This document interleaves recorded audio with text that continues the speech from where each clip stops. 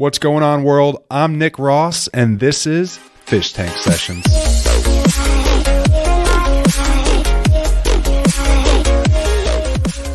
Fish Tank Sessions. What's going on, people? It's a beautiful evening in the fish tank tonight. And with me, I have Peter James. And this guy is one of my closest friends. But on top of that, Peter is one of the top promoters for EDM events in the Dallas-Fort Worth area. If there's a big event coming through, chances are he's going to be the guy that you turn to for the best prices for tickets. He's also one of the admins for the Electric Shadows community who currently holds over 2,600 local members. Peter's the type of guy that supports his community, creates a fun atmosphere for all people, and overall simply just loves to have a good time with anybody he is with. But enough from me. Let's hear what Peter has to say.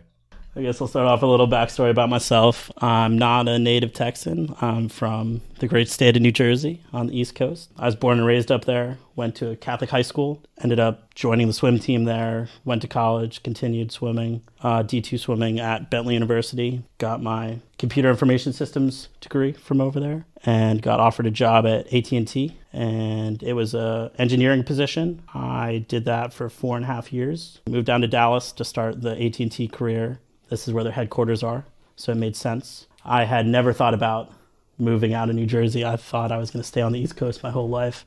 I didn't know a single person down here in Texas. I never even visited Texas before moving here. I just rented my apartment sight unseen. So it was definitely a big learning experience moving down here and getting away from the East Coast. And I enjoyed it. Everybody's so nice down here. Southern hospitality is definitely real. It's got to be a lot different, over in Jersey. My folks are from Queens. I was born in New York, and, when I still go back out there and travel, it's just the vibes are very, very different. Everybody's cutthroat. They don't hold the door for you as much, and they don't say thank you, and it's a very different vibe, but I enjoyed growing up there, and I think it's nice being right near the ocean. I was 20 minutes from the ocean from my high school, so going there after classes and stuff was definitely something I miss being in Texas, but lake life is so fun. Lake Lewisville is definitely a good time during the summer. I can only imagine how many pairs of sunglasses are on the bottom of that lake. So many. A couple pairs of car keys from me. That's funny. So you swam. You were a swimmer? Yep, I was a swimmer. Wow. Did you know I was a swimmer? I did not know that. Wow. Yeah, I actually swam my entire life from 5th grade all the way through, I think up to my fifth year in college, my freshman year of college. I played basketball, I played football, but my passion was in swimming. My race was the 100-meter fly, the 100-meter freestyle, and of course the 200 individual medley. There you go. I like to go fast. That's awesome. You are the athlete. Not anymore. I didn't. I wish. Same. So I did that. The Bentley thing, came down here, did the Dallas thing for a little while, and after I say about a year down here, I met FYR, which is our rave fan that we're both a part of, and a lot of good people in that crew. I met FYR, this girl Sarah, she was a promoter at Stereo Live, and she ended up leaving. She didn't want to do it anymore. So I asked her, I'm like, hey, I've started making friends and started to make a little bit of a name for myself down here. So I'm like, can I start promoting? Can I try out? And got the job, and the rest is kind of history from there. So just build myself up, just one step at a time. And that's kind of where you started when you kind of first got introduced to that level, where you just became a promoter, selling tickets, getting the community behind you, promoting the shows that were going on in the Dallas area. And just from seeing what you do, you sell a lot of tickets, right? You do. You have to sell thousands a lot of tickets. and thousands of tickets, yes. I sold probably the most for Ubby Dubby. I think it was 450 for Ubby Dubby last year. So we'll see what I get up to this year, but Lights All Night, always a couple hundred. But yeah, most shows I was doing even the weekly shows, I was doing over 100 a show for Stereo Live. So you started with just Stereo Live and then eventually branched out into other venues? Yep, started at Stereo Live, did that for about a year, then moved to Leisure Lounge, have been doing that for about a year. But we do other events too, at Southside, Bomb Factory. It just depends on the show if they want our help promoting or not. And then we do the festival, so UPW, Lights All Night, Freaky Deaky. So those are kind of our focus right now, but we're always looking for new opportunities and stuff and new people to work with. So we'll see how we grow in the future. What's that like? Starting out being a promoter, selling tickets, it's got to be a little tough in the beginning because, ultimately you got to know, people got to know who you are in order to know, oh, this guy sells tickets. I'm going to get my tickets from Peter James. So like in the beginning time when you first started working from Stereo, how did all of that kind of work out to selling tickets for that one venue and then eventually branching out to larger venues, larger festivals? Kind of how did that all work out in the beginning to where you're at today?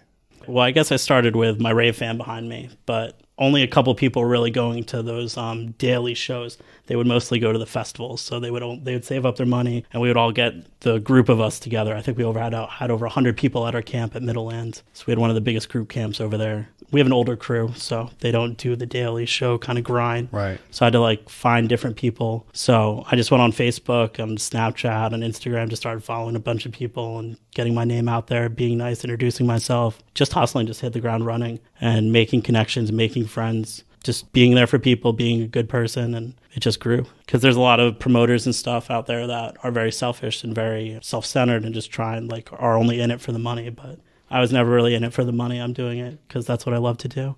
And I already had my AT&T job behind me, so I didn't need really any extra money at the time. So I was just doing it for fun, and it really shined through. Well, it seems though, like you said, for fun at that time. So you're getting out, you're being able to meet different types of people, all different types of people that are into all different types of music. And then you were reaching out to them, I guess, on social media, or they were finding you on social media. And then you guys were making that connection, which eventually came, hey, if you're interested in going to this event, let me know. I sell tickets for that, and let's get you there. Yeah, the majority of my sales probably come from just referrals. So somebody will have my number, send it to a friend and be like, hey, this guy has tickets. And you can't put a price on that. That's the most valuable kind of tool that promoters have in their arsenal because you're already getting validated by somebody. They already trust you. So getting the sale completed is kind of a breeze.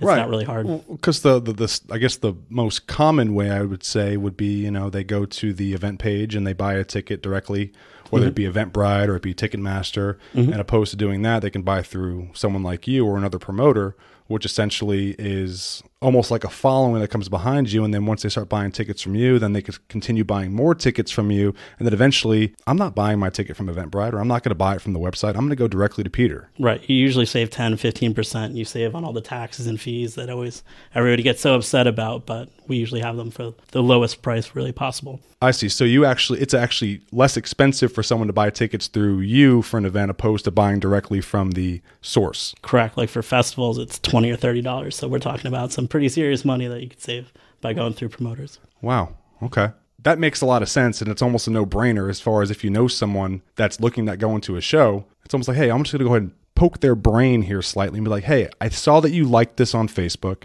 I saw that you liked this on Instagram. You said that you were going to be going to this event. Have you bought tickets yet? No, I have not. Well, if you want to buy tickets, I sell tickets. And you know what? I can also give you a little discount on top of that if you buy through me. Right, exactly. So what's kind of someone's response when you open up like that?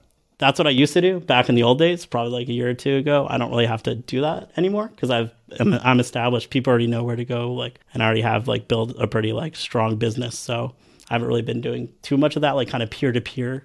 I usually just make a post and people know to follow my stories or follow my Facebook notifications. They have those all turned on.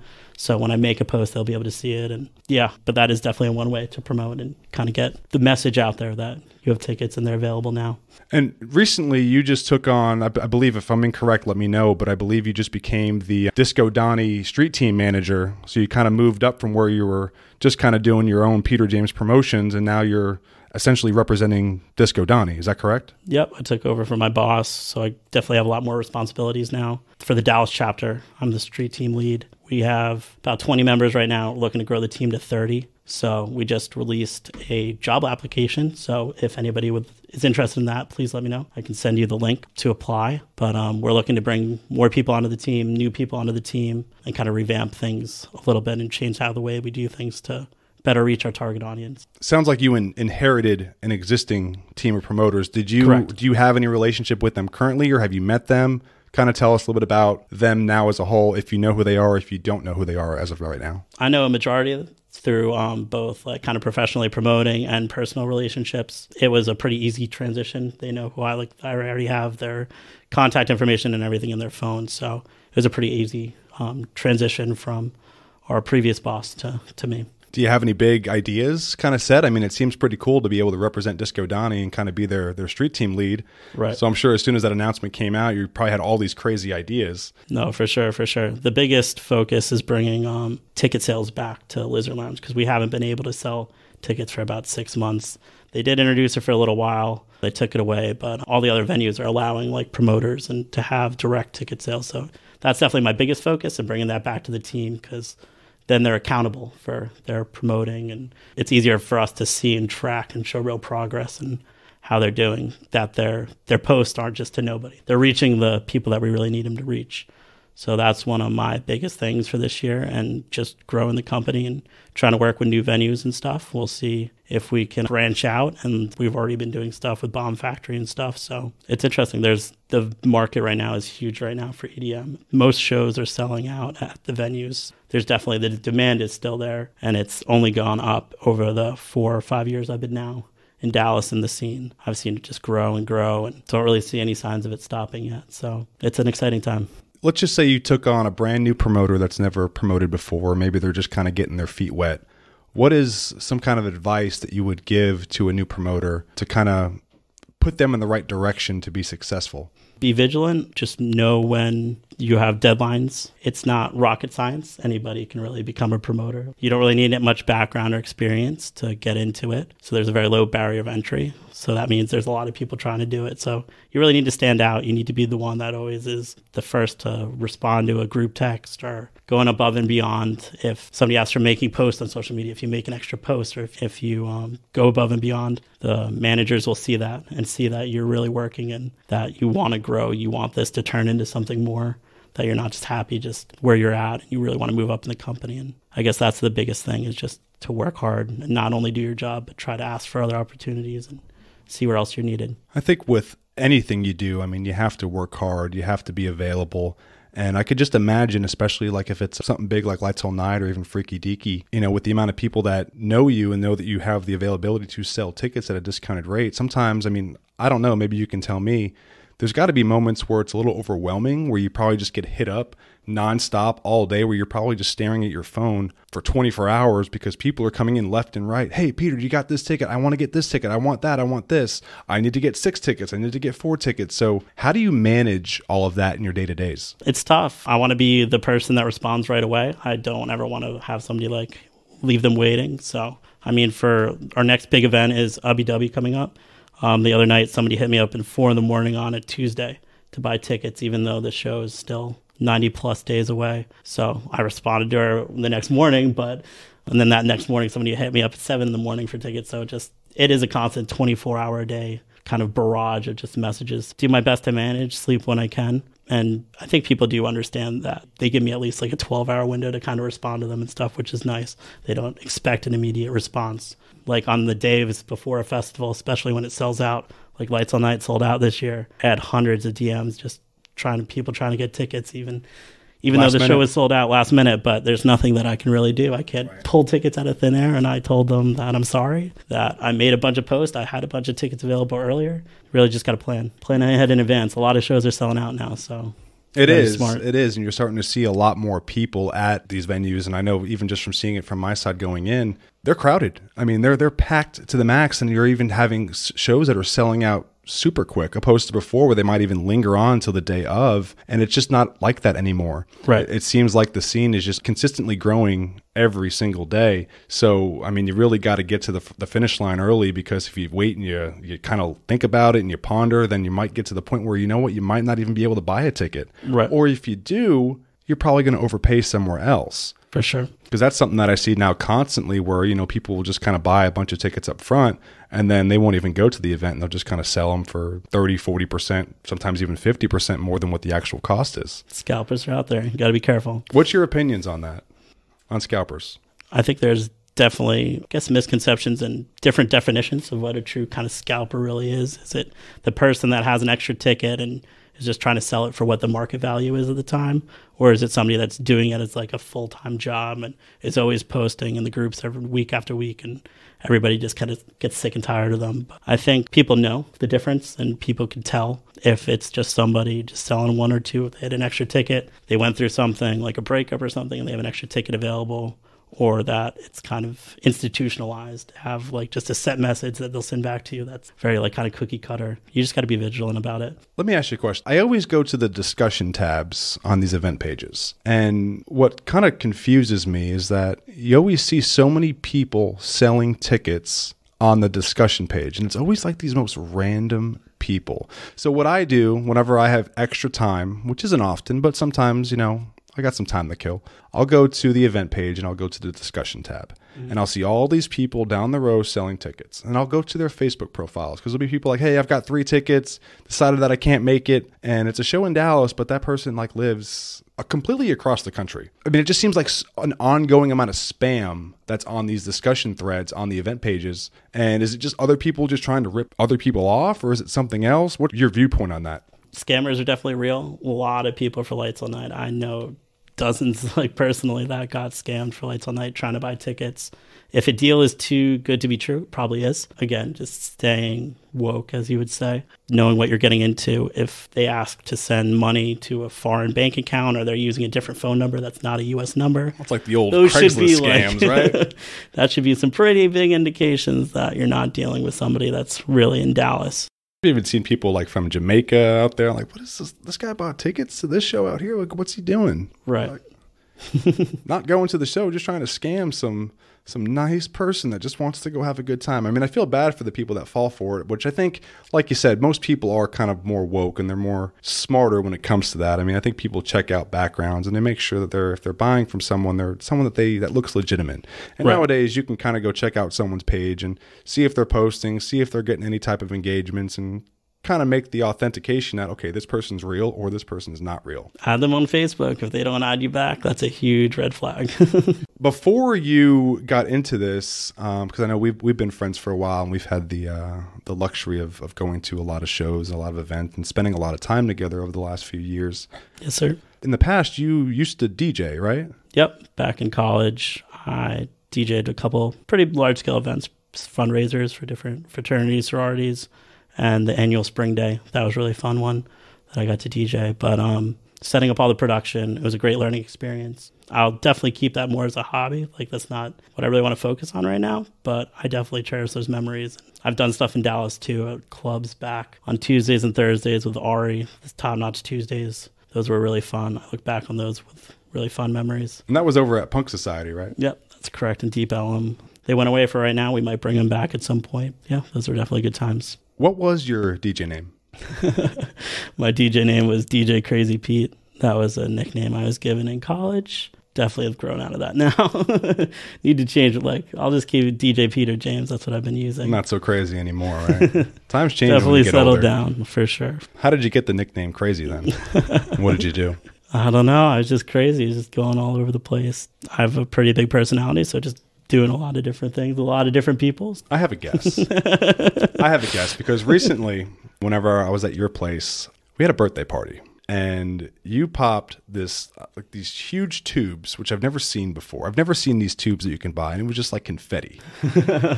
And then, I was creeping. I was checking out your old Facebook page, and you like to throw that confetti out there, right? So I've used them before. Do you think maybe that's kind of where it came from? Probably, yeah. I mean, I always liked to party in college. I was definitely always the one to raise my hand if somebody was like, oh, we should do something tonight. We should have a get-together. I was like, my apartment, let's go. Let's go to Costco. Let's prepare. Let's stock up. And I stockpiled a ton of different DJ equipment, speakers, lasers, lights in my small little dorm room. I think I had a single bedroom for 3 of the years. We would fit 20, 30 people there. In a single bedroom? In a single bedroom, yeah. It was tiny. It was smaller than this room right now. Oh, my gosh. Yep, it was wild. We would have our own little nightclub. It was really fun. Well, it must have been like a hot nightclub. Oh, yeah, very hot. Everybody was real friendly We there. would definitely cool it down before the party. Did you bring like a separate AC unit in there? They did really good. It was up in Boston, man. It's cold okay. up there. It's never really warm, especially during the school year. Here. Nope. Very, very different climate. Well, let's kind of throw it back a little bit and just kind of, find out a few things about you. Do you have a favorite artist?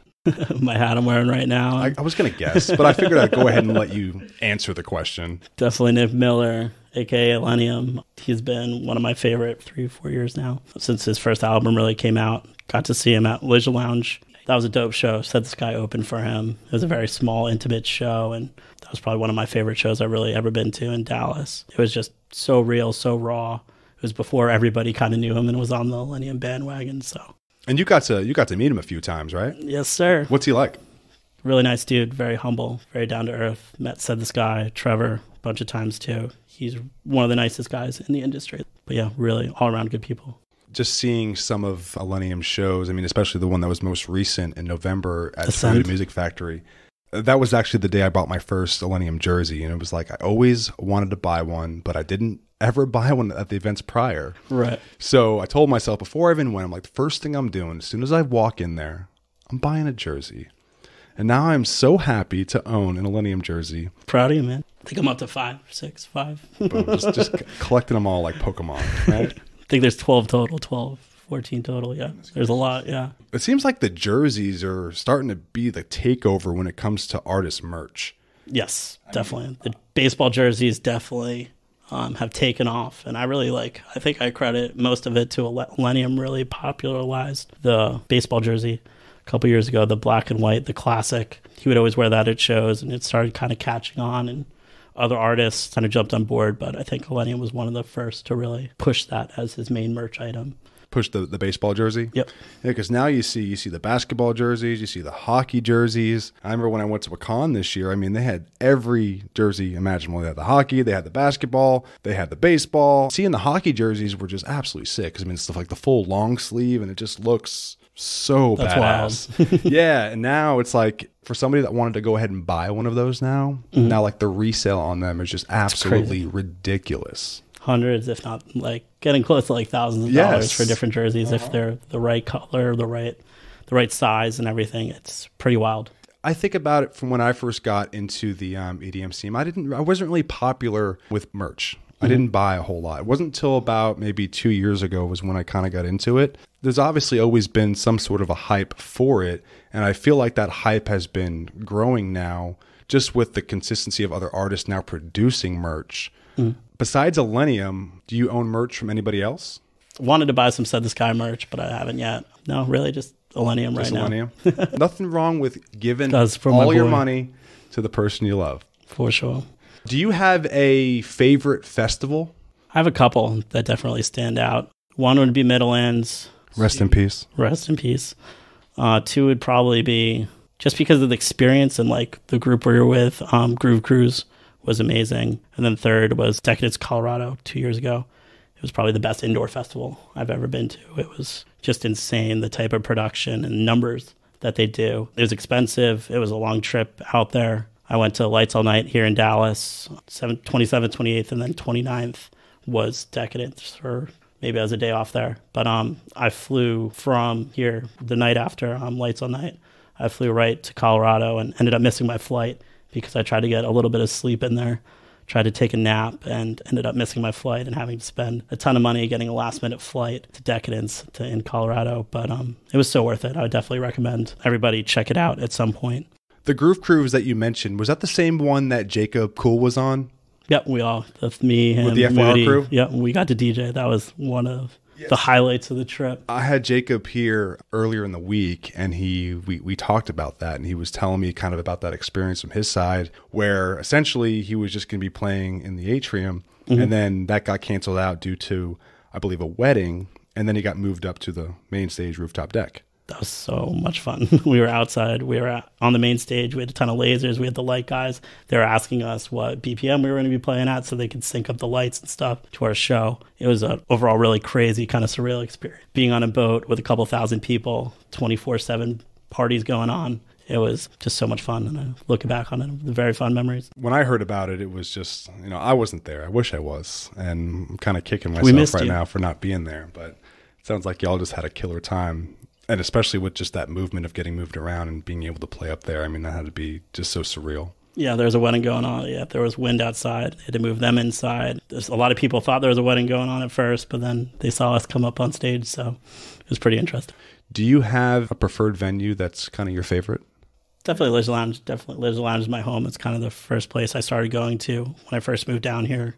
You get to know people week to week. Definitely. It is kind of a large scene. There's tons of people kind of involved in it. At the same time, the people that kind of go week to week, it is a kind of a family. I made a lot of great friends that will last probably my whole life just through going to shows, through the different rave fams that we're a part of and everything. So I've heard a lot of people give a lot of mixed feedback on Lizard Lounge. And I know, Lizard Lounge is pretty much like one of the OGs for Dallas, like one of the first. Been there for 25 years. Yeah, and you got to respect that. You really do. Why do you think some people have kind of a negative viewpoint on Lizard Lounge? Definitely because of the security. The security is pretty tight there, pretty rough compared Which they got to be. It's a venue. You got to be a little bit tight. You want to make sure you're bringing in the right people. Right, for sure. And especially in the scene and the preconceived notions of what a raver really is and what we're kind of about definitely puts them in a tough position. They want to keep everybody safe. They want to keep the venue safe. But at the same time, people want to have fun.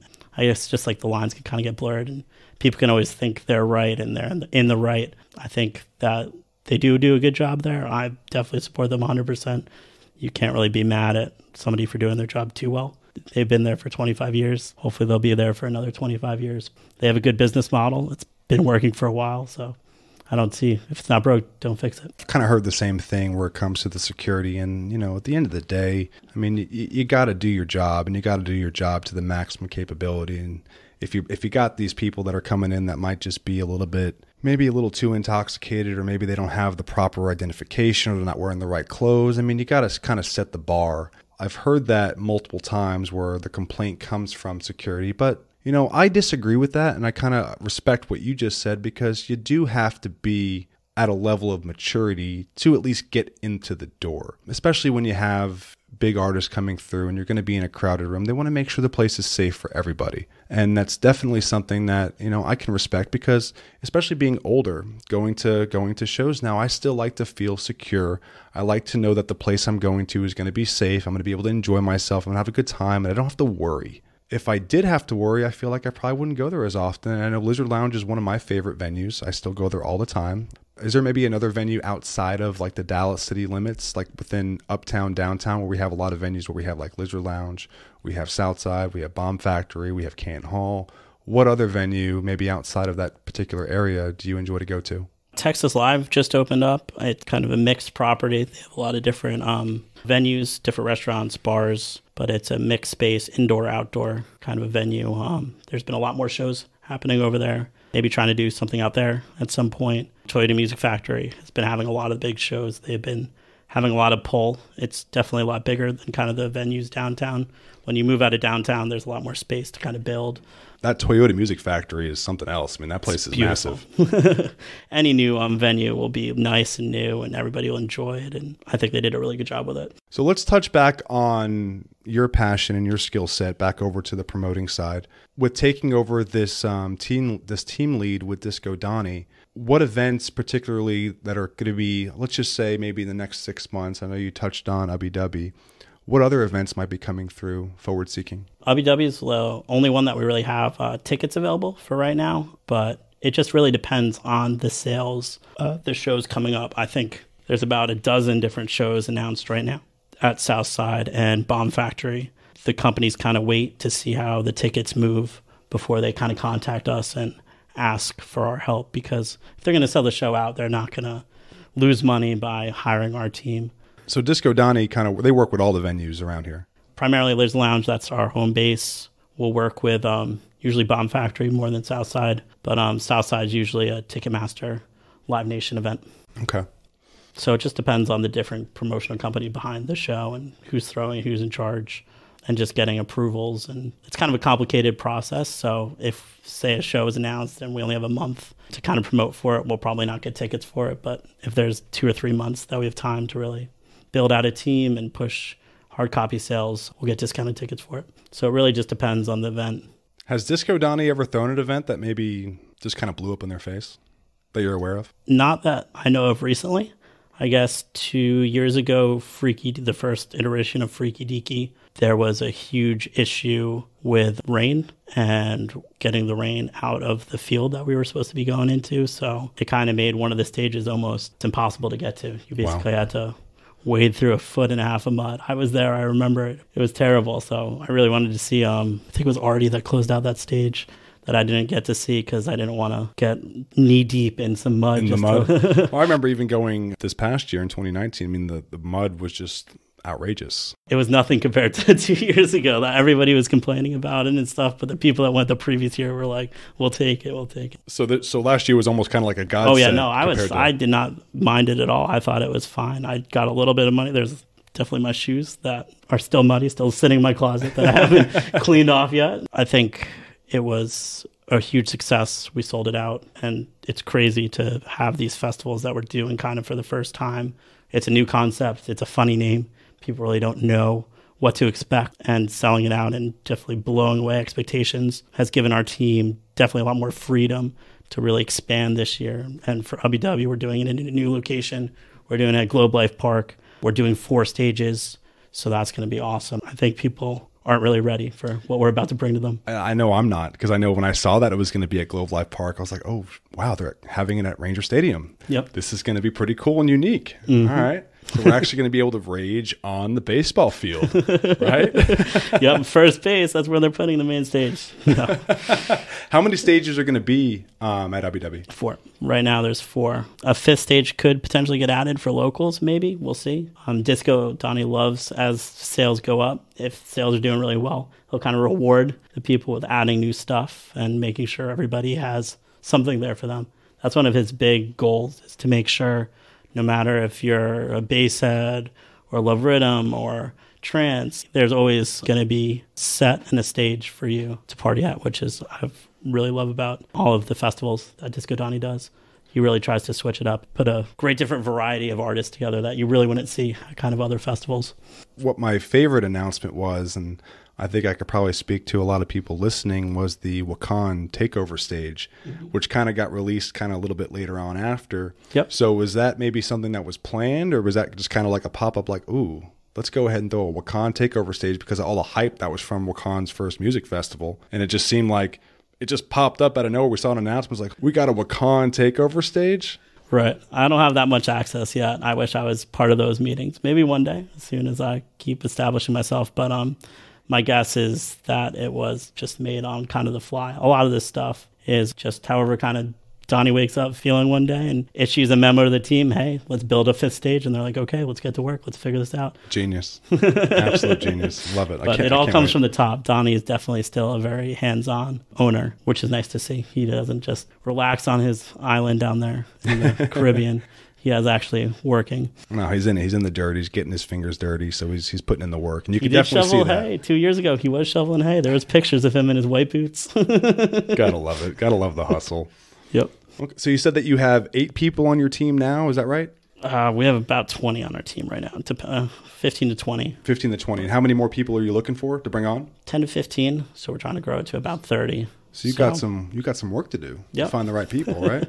We've already had about 60 applications, which has been awesome. The response has been great for people. And that was just from like one kind of social media blast and post. A lot of different people from different locations, different areas in Dallas, Fort Worth area have applied. And I benefit from the fact that I know a lot of these people personally. Right. I know which different rave fams they are, and you don't really want to put 2 promoters from the same rave fam. That's like kind of repetitive. Conflict of interest a little bit. Right. Yeah. So my job is trying to figure out and try to plan out who will be like the best fit and who will cause the greatest impact to spread the message of when new shows get announced and stuff at the different venues we support.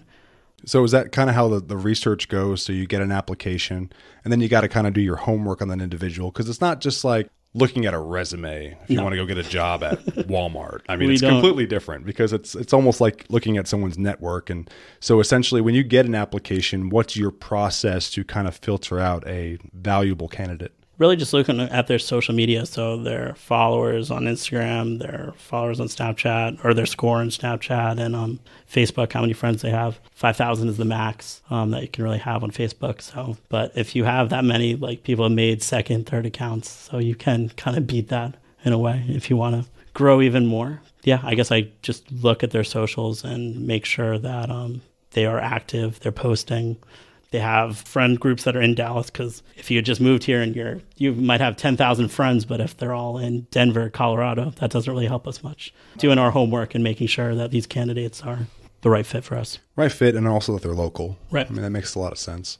Have you found anybody yet? Yeah, definitely. I know a couple of the people and definitely have reached out to them already and having them do a trial this week. So we're going to give them the kind of work that we have to do. It's really not too time consuming. It's like a couple minutes really a day that they really have to do any work. So it's definitely not a full-time job, very, very part-time. But you get to earn free tickets to shows and other perks. And it could turn into a full-time job offer later on. So are you still going to be selling tickets? yes. Okay. For right now, I'm still selling tickets for Ubby. I really wanted to break the 500 barrier this year. When do you think you won't be selling tickets anymore? Probably I think that's something that's going to be a kind conflict of of interest. Yeah, 100%. I get it totally. I mean, at that point when you're taking over the team, you got to delegate that to your team members, and I think that's going to cause maybe a little bit of friction in the beginning because of how many people that do know you and who's purchased tickets from you in the past. Right. When do you foresee that happening? Where you're going to be completely hands off from the ticket purchase, where it's going to be delegated to your team? Probably in the middle of the year. So after Abu Dhabi, it'll fully transition off of me, and I'll just be managing, which will be nice. It's going to be so weird not getting my tickets from you. I know, but right? hey, if at least I'm getting it from a member of your team, I Right. know that I got the backing. It's trustworthy. I don't have to have the worry about it, and I'll feel confident with my purchase, and I could sleep well at night knowing that I have a valid ticket. It's interesting kind of moving from the front lines, as you would say, and dealing with customers kind of to the back and learning the business and what kind of needs to be done on the back end. So it's been a great experience so far, and I'm sure I'll only learn more and get better as I go along. So I'm really looking forward to it, and I'm blessed by the opportunity. Since you are still selling tickets now and the transition has not happened yet, if people wanted to find you, where can they find you, Peter? Probably the best place is Facebook. I might be maxed out at that 5,000 friends, so you might not be able to add me, but you can still send me DMs and stuff.